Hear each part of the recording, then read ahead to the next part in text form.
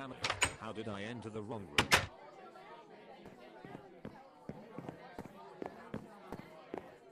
Hello there.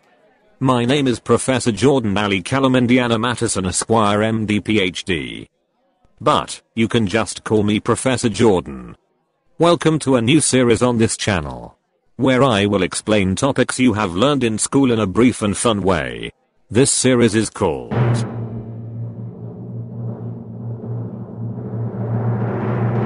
Lite Lectures with Professor Jordan. Hope you all have made a cup of coffee, as this is going to be a little rough. Today's episode is about logarithms. Don't worry though, yours truly will be there to guide you. So sit back, grab a pen and a book, and get ready to absorb some knowledge.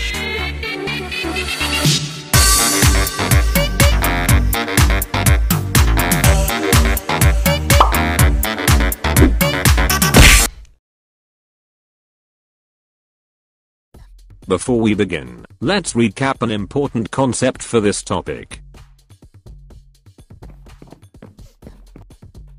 We say this number as 2 to the power of 4. This is called an index.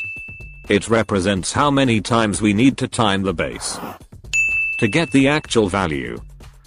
So, 2 to the power of 4 is actually 2 times 2 times 2 times 2, which is equal to 16. That is basically what indices are all about. There are a lot of rules about indices, or, as it is called, law of indices. But that is a topic for another day. If you're watching a video about logarithms, you must surely already know about indices. If not, what are you doing here? Anyways, let's move on to logarithms. Side note: we can shorten logarithms to just log. Alright, so, how do indices relate to log? Let's take the previous equation, 2 to the power of 4 equals to 16. This equation is currently being written in the index form, but it can also be written in the logarithmic form. Log 216 equals 4. Do you see how the numbers have changed their positions? The base has become a subscript and is now beside the word log. The index has moved to the right hand side, while the value, or number, has moved to the left hand side. Thus, we can conclude that log AEN equals x is the same as a to the power of x equals n. This log form is at the core of our lesson today. You must remember this. Otherwise, you will struggle every time you do a log question. Here are some flash facts about logarithms. Number 1, the base and the number must be positive numbers. Otherwise, it will be undefined in a set of real numbers. Number 2, when the base is more than 0, these following statements will be true. Log AE 1 equals 0. Log AE equals 1. Number 3, 1 is usually not used as a base for logs. Number 4, logs with base 10 are called common logarithms. They can also be written as just log. Last, but surely not least, number 5. If the value for the number of a common log is given, you can use a scientific calculator to determine the number using the anti-log feature. Alright, now that we know the basics of logs, let's get to the meat of this topic. The laws of logarithms.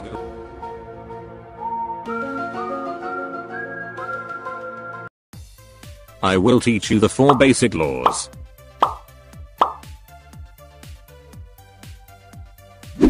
First, the product law. Log AE x plus log AE y equals log AE xy. If you know the law of indices, this is similar to one of them. Basically, if you see the x and y, they are being simplified by being multiplied together.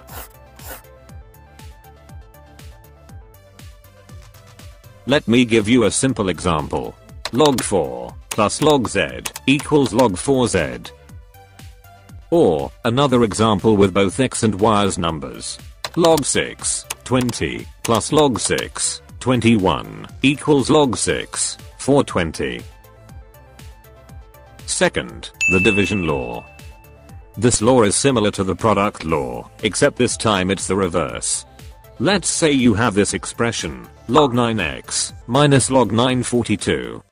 You can just simplify it by dividing the x and y, which will become log 9 x over 42. Let's take another example, log 880 minus log 810. This is equal to log 880 over 10, which equals log 88. Now, do you remember what I said earlier? Right, so, log 88 is equal to 1. Third, the power law.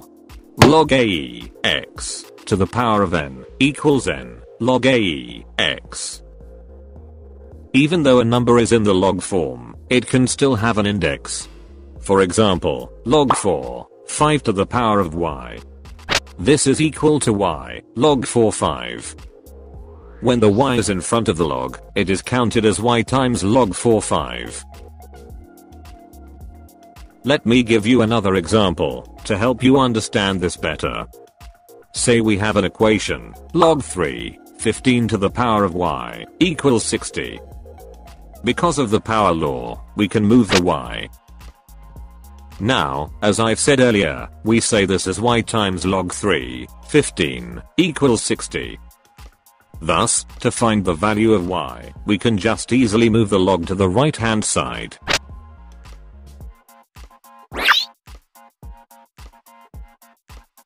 However, if your calculator cannot calculate logs with bases other than 10, you can use the next rule to overcome this issue. The final one, the law of base change. Log AE, B, equals log C, B, over log C, AE. I assure you, even though this looks complex, it isn't that complicated. Let me explain by using an easy example. Log 2, 7. So, to change the base of a log, first you must know what base you're going to change it into. Let's change the base 2 into base 7. Now that we know what base we want to change into, let's write a fraction where both the numerator and denominator have the log with the base we want. After that, move the number into the numerator, and lastly move the old base into the denominator. And we are done. We have successfully changed the base. See, it's not that hard. Now, let me just simplify this expression.